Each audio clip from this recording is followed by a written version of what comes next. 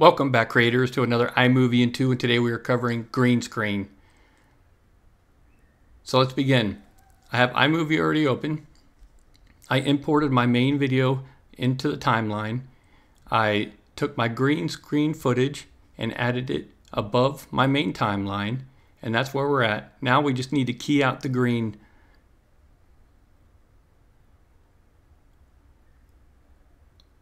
Now we just have to key out the green off from our footage. The first thing I like to do is go up here to backgrounds. Grab this really bright red.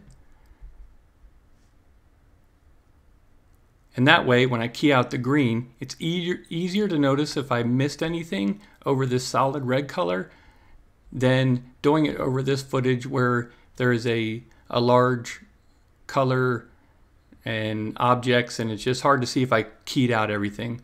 So let's go ahead and put our play bar right here over top the green footage and select your I'll call green footage and go up here to this little box.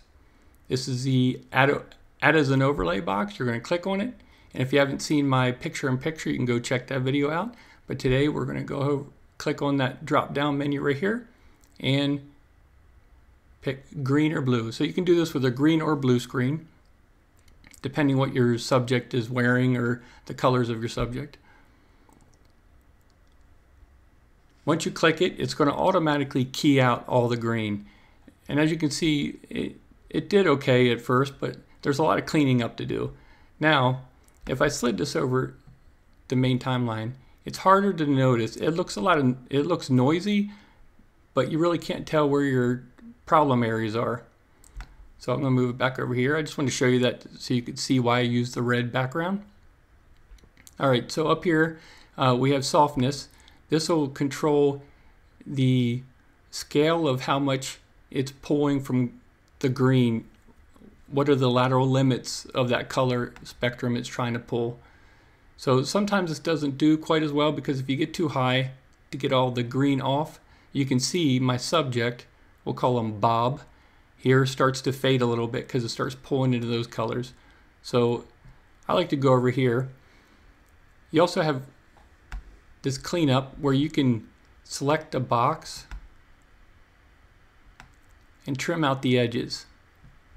Now if your subject's moving, you want to make sure that these boxes don't go into the character's motion, or he'll be cut out, as you can see. But that's not going to do it all either. So I think for this shot, we're just going to go ahead and use that eraser tool, and that's going to select more specifically the color that we want to try to key out.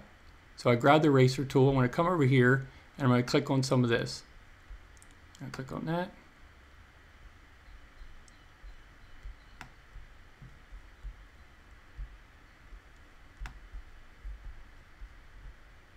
And there we go. So just shooting a green screen, throwing it in there, putting on the green screen and as an overlay, using this little color selector, eraser, whatever you want to call it, and it seemed to do pretty good. Let's check the whole footage. It's not bad. Not bad. So we'll go ahead and move it over here. And as you can see, it looks a lot better than that first one we did. And then you just want to position your subject.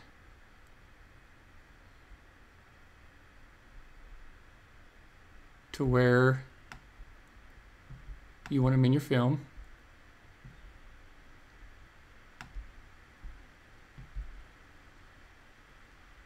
And this is just an example footage that I'm using, so it really doesn't make any sense. He's clapping. Hey, nice to see you. Whoa, dude. Whoa. Back up off me. Bam. We'll get rid of that. Now, if this was something I was working on, I'd be finished at this point, and I would go ahead and render it out. Or as far as iMovie goes, you hit File, Share, and you can upload to YouTube, or hit File and save it as an image, or save it as a movie. There you have it. Thanks for joining us. Hope to see you next time with digital creators, and don't forget to hit the thumbs up button and subscribe. Thank you for watching.